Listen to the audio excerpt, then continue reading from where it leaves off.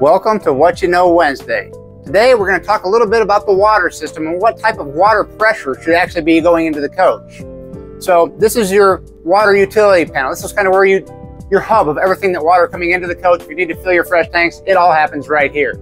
Now with that said, whether you're hooked up to city campground water or you're hooked up to pulling water from your water pump, ultimately from your water tank, we would recommend 40 to 45 PSI. Your water pump's going to pull about 40. If you have a water pressure regulator, set it at about 45. That's going to give you great water pressure throughout the coach. Now with that said, when we're testing the coaches in-house, we do 90 PSI to make sure it's well beyond that, but we wouldn't recommend that you go to that in actual everyday use. So now you know.